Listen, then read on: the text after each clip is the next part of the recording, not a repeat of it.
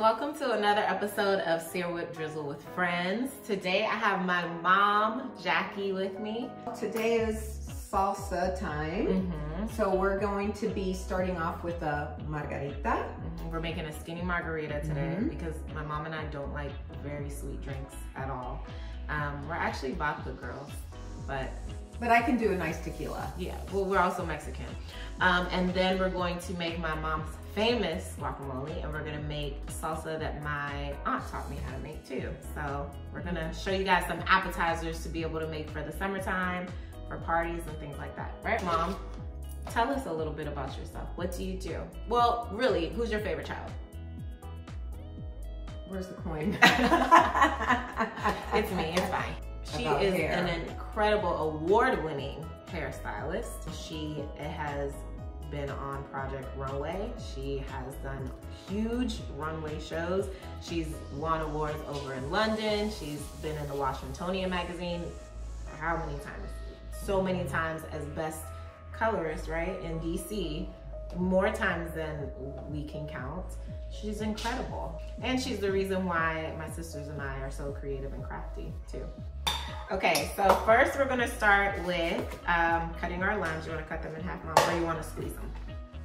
I can do both. Okay. And make sure that the limes are a little soft. If they're really hard, they're not gonna get enough juice. A good way too to find out is if the skin is smoother, then they're more ripe, they're plumper. And a cheater way to do it too, if you have to, is throw them in the microwave for just a couple of seconds. You'll make them juicier. Even if it's a dry one, it'll make them juicier. So my mom was, we're Mexican, and my mom always made sure that we were very enriched in both cultures. And now we have such appreciation for everyone's culture, and it's such a blessing that she did that for us. But yeah, it was so much fun. My mom, we didn't have a lot of money, but we didn't realize we didn't have a lot of money until she told us when we were older that we were broke. I think that the more you find out about people in different cultures, the more you figure out the people are the same. And what matters is family and love and having an identity.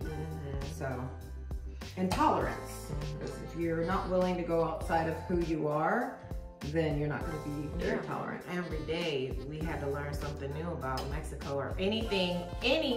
It's like, she's like the dad from My Big Fat Greek Wedding. Anything great, she would find a way to tell you how it came from Mexico. Doesn't matter what it is. Chocolate and gum. And silver, didn't you say silver? Well, silver is, the great silversmiths are from Mexico, yes. Everybody knows that. That's like common knowledge. I didn't know that till, I mean, you're the only person who's ever told me that, so. Look it up. So now we're gonna make, even though it's skinny, we're gonna make it Cadillac. So how you do this is very easy. You can get one of the limes that we've already squeezed, and you're gonna go around the, what is this called? The rim. And you can buy this already, the margarita salt. Okay, so to this, I'm gonna add 2 shots of white tequila. Tequila blanco. Tequila blanco. I got 1800. Getting pretty full. Then we're going to add, this will be Grand Marnier, or we have Cointreau. So we're gonna add 1 shot of this. I'm just eyeballing this, so you know.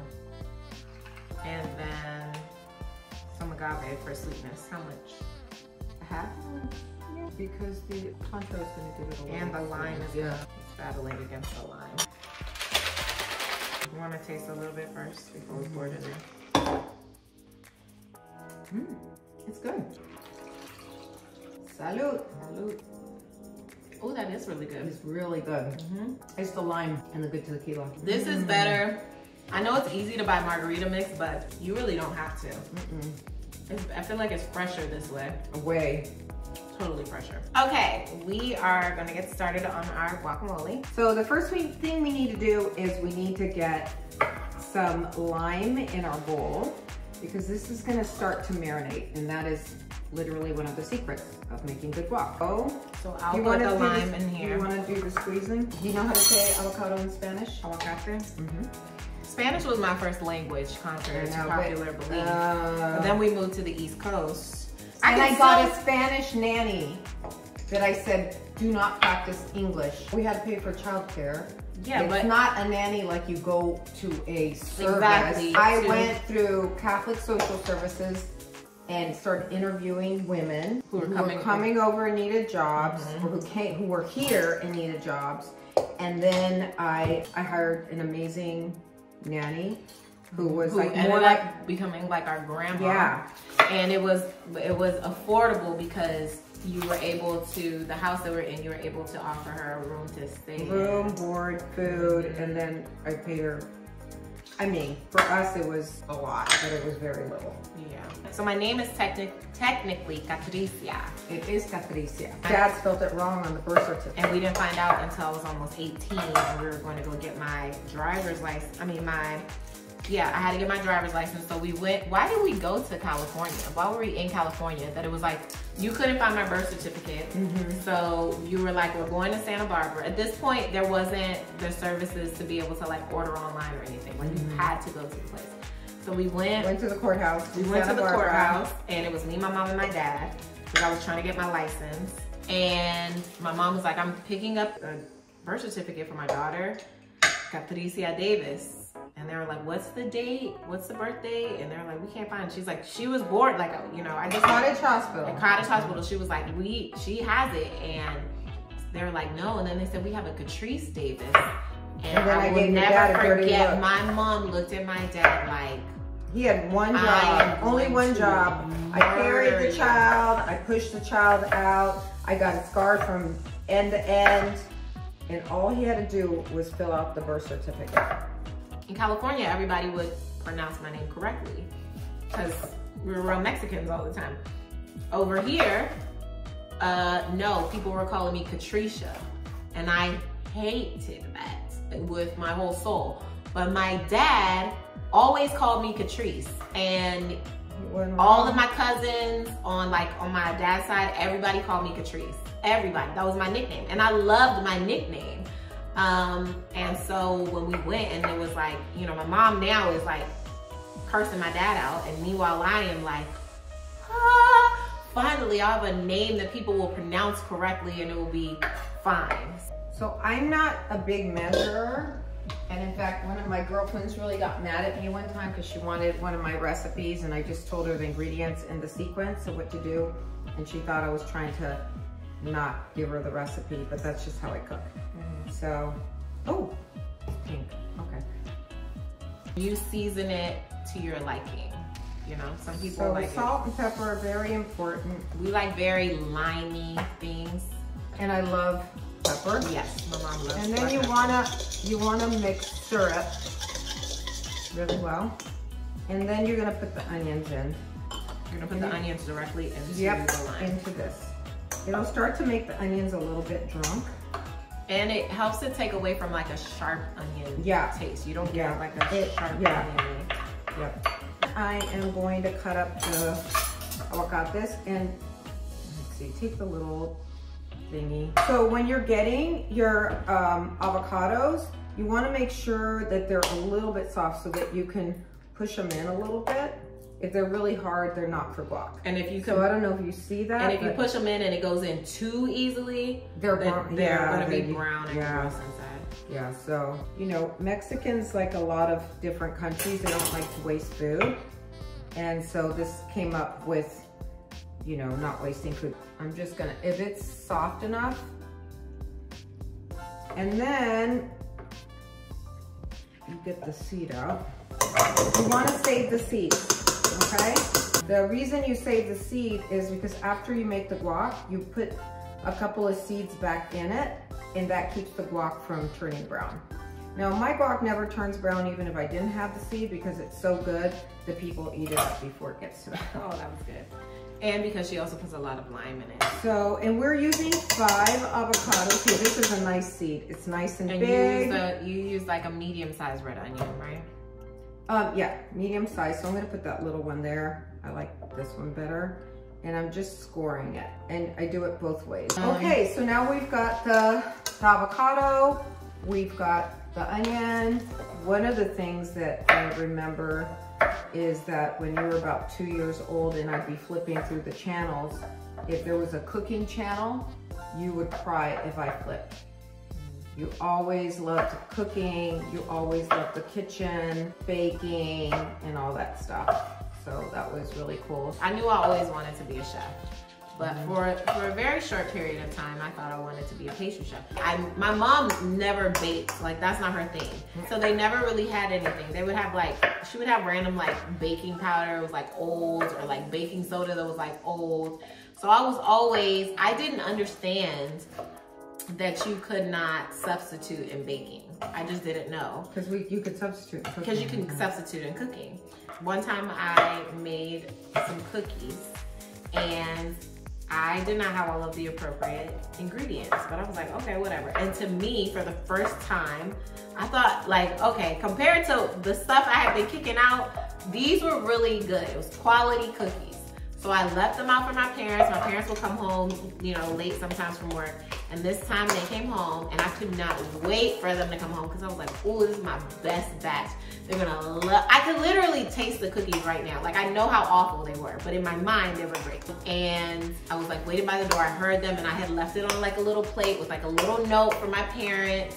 And I'm like sneaking downstairs to see their face. And they are hauling these cookies at each other like it's a snowball fight.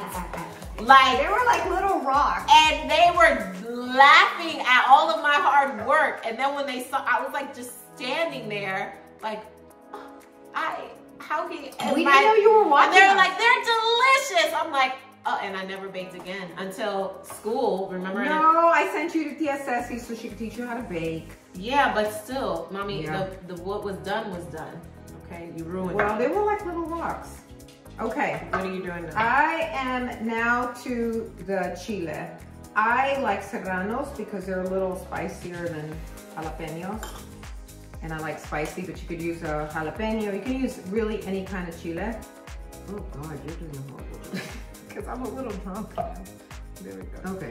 And then you can just tap it. And remember, if you have these seeds, if you have pets or whatever, and they fall on the ground, if they get it in and don't rub your eyes. And not only that, but people think it's only in the seeds that's the spice. The vein, the white part of it, that also contains a lot of spice. So this is what you want to get rid of. The vein. This whole thing here. But we're gonna keep it, right? I mean, yeah, we can put it back in, but I'm just showing them. And then I like to just flatten. And you want to make these small, even if you like spicy, because it just, you don't want a big, huge, it's like garlic. Chop it off fine, and then you're going to stick it in. And if you can't find serrano, you can use jalapeno too. Yeah, jalapeno is probably the more common used here. Serrano is a little spicier, right? A little spicier. It's not as spicy as habanero. That's where we come from, the Yucatan. And we're also from Cuba, but in Cuba, they don't eat spicy. Your Ernie's great. Yeah, he is. I'm adding a little bit more. And then cilantro. Yeah, that's the last thing. I'm moving weird with my hand because I just got a tattoo that my mom isn't too happy about. I like the tattoo, I don't like the location on that hand. Mom, it's just really pretty and it reminds me, it says see the good. And I think because something that played a lot into like me having a little like anxiety. I didn't never really had anxiety until after my youngest son and I had postpartum depression. It like triggered something in me. And I realized that in every situation I was looking for all the bad stuff. And in every person I would meet, any sign of anything bad, I would be like, okay, you're an awful person. And I think this is, for me, it was just a reminder. I'm gonna look down at it and remember, even if I'm in a bad place or something, you know, not so great happens, to see the good in the situation and in my life. Well, maybe you should have put it on your forehead then.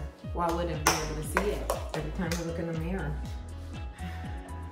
We are down to the cilantro, which is the last part. What I like to do, cilantro, wash it really well, dry it, and then you take the cilantro. I usually take, did you already do that, or these are just short stems? Okay.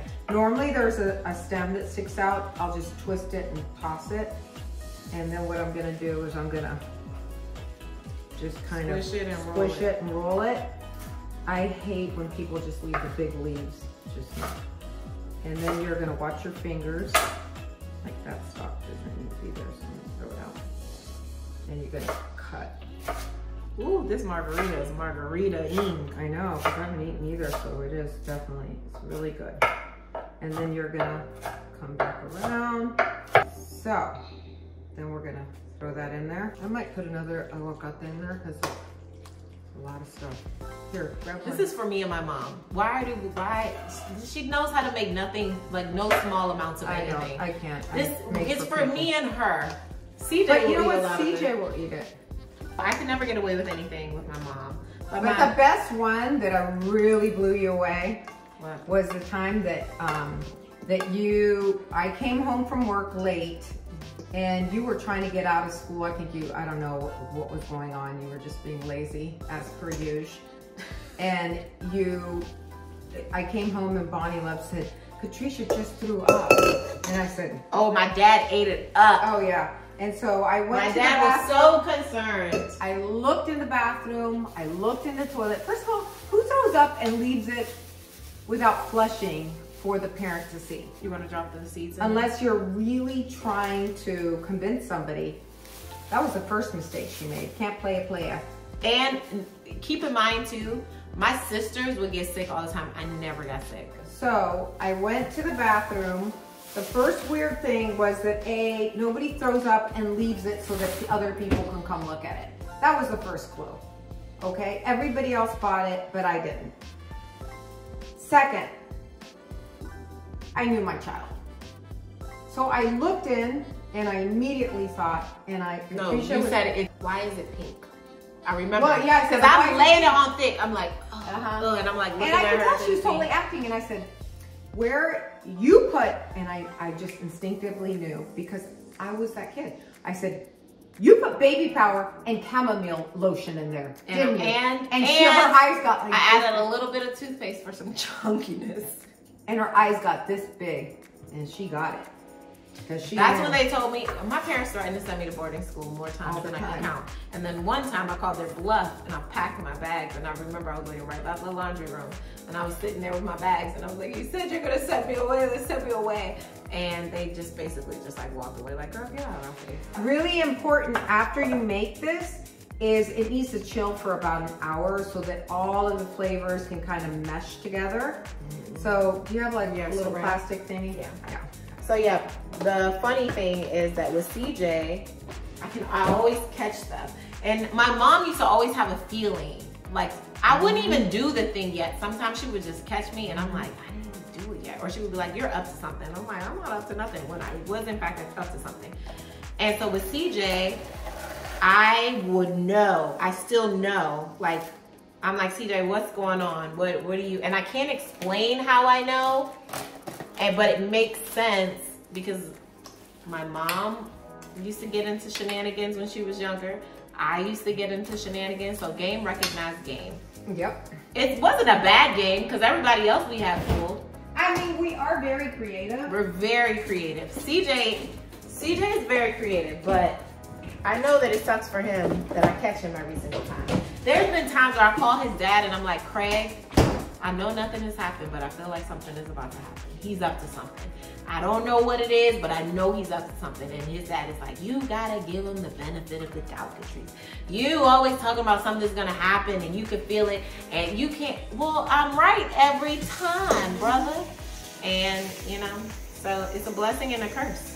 It really is. Okay, now we're gonna make some salsa. So my tia Ceci, she is my uncle's wife. I mean, she's my tia for basically almost my whole life. But she isn't my mom's sister. She was married into the family. She bakes all the time. And so we bake, but she also was known for her salsa. And everybody wanted her recipe. So she finally told me her recipe. It's very, very simple. And it's in my cookbook. Let's open up Sear Whip Drizzle. Drizzle and Mommy, Whip and your Drizzle. daughter has a whole cookbook and you don't know what it is. I have a margarita and haven't eaten anything. Sear Whip Drizzle, a collection of recipes. Oh God, Mom, we're both drunk. It is the best salsa you will ever make, ever in your life. It is the most delicious, divine salsa you'll ever have. So she finally told me how she makes it, and I kind of put a spin on it. So she uses canned tomatoes, I use fire roasted tomatoes, and then I add one regular fresh tomato. Just, it kind of fools people. To authenticate it. Yeah, it fools people into thinking like, oh, I did all of this. This is a very easy recipe. It is not as intricate as my mom's. It is more of a dump and blend type of situation. So you're gonna use 1 can of fire roasted diced tomatoes. Pour that in there. Then you're going to cut up 1 Roma tomato. I actually like tomatoes on the vine. My mom likes Roma tomatoes. I like tomatoes on the vine. It depends on what I'm doing. When I'm doing a pico de gallo, I don't use Roma. Okay. Then you're gonna put a big bunch of cilantro. Then we're gonna add a jalapeno. You can tell by the smell of a jalapeno if it's very hot. Because if you smell it and you're like, ooh, like it tingles a little bit. I don't think this one is hot. No, this is kind of mild. Like a mild. Yeah. So because it's mild, I'm gonna toss the whole thing in there. Yeah. I feel like it's hot. Yeah. I'm gonna put half of this. So technically you're gonna add about two cans of fire roasted tomatoes. So I'm gonna do 2 big cloves of garlic. Oh, where's the onion? Yeah. Oh, you put the half. You went for the whole half. Okay. Yeah, let's just do it. Let's make it happen. So yeah, a half of a lemon is fine. And then salt. Okay. So salt. And the thing too is with tomatoes are acidic on their own. If you're making a recipe and you need something acidic, you don't always have, if you don't want it too acidic, you don't always have to go with a lemon or a lime. Tomatoes have a lot of acid on their own, so that is a good one. So now we're putting the lemon and the tomato. Whenever you have a lot of acidity, you're going to have to add a little bit more salt than usual to balance it, or you will not taste the salt. It will not come through at all. And then you're gonna add some black pepper. So we're gonna put this in here. And you wanna make sure that you blend it very well because you have those cloves of garlic. You don't want like chunks. No big chunks in your mouth.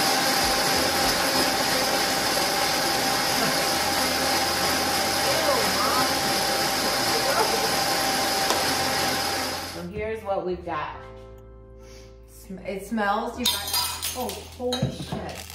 And we're back after the small snafu. We had a margarita mishap. A margarita mishap. The guac has chilled for about an hour now, which is what you want before serving it to guests. And let all those flavors marinate. And then you can chill this. It is best the next day, but it's fine the day of too. Yeah, but make sure you chill it at least an hour. Yeah. Another thing that I want to say is chips, because chips have changed so much throughout the years. They're kind of gone the same way as the grocery bags. They've gotten thinner and thinner and thinner. And you know how you get a grocery bag now, those plastic bags, and you need to double them up or everything's gonna fall through? That's what's happening with the chips. So you have to get a chip that can sustain guac and salsa. And these are calidad is made by Mexicans. I think that they're from Texas, but anyways. Okay, so let's try the guac. Cheers. Really good. Got a little kick. Even though we got rid of a lot of the seeds. No, you like a chunkier guac. What if somebody wanted a smoother guac?